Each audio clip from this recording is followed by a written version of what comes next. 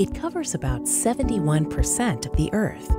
On average, 60% of the human body is made of it, and it's essential to our survival and that of our planet. Water.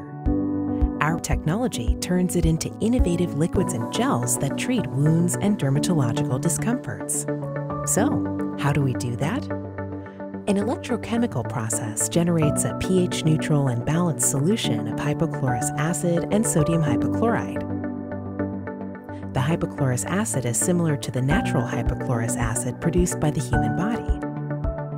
It replicates the body's own defense mechanism against pathogens, destroying foreign substances by a purely natural physical process. The result is a non-irritating, non-toxic, and environmentally friendly liquid or gel without any chemicals, which makes it safe to use around the nose, mouth, and eyes for all skin types, with impressive results both in wound care and dermatology.